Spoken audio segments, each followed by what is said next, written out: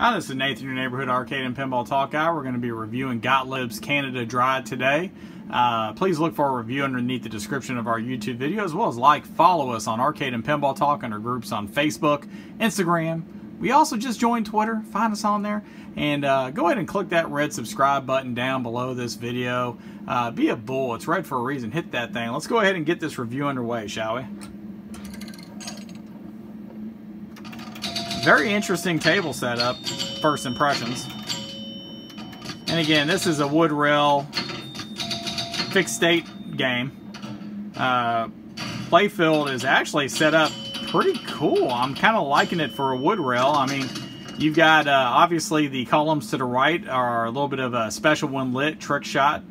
You have your drop targets to the top that spell out Canada Dry, so you can bonus out up there. You have a flipper to the top left, middle right. You also have some drop targets to the middle, pop bumper to the left behind the target there, and 2 in lanes, 2 out lanes, and a little area that's a special with 2 columns to the middle right of the table. So all in all, pretty decent table, and you also got a wide open middle to hit those drop targets to the very back of the table. Now again, this is a little bit of a slower playing table just because of the age of it. And, you know, even from the virtual format, you could hear it buzzing. It buzzes because of the electrical charge going through the flippers. That's what activates them. But, you know, a lot of these older fixed-state tables, even in recreations like in virtual pinball, they're going to be played a little slower just because that's how they normally play.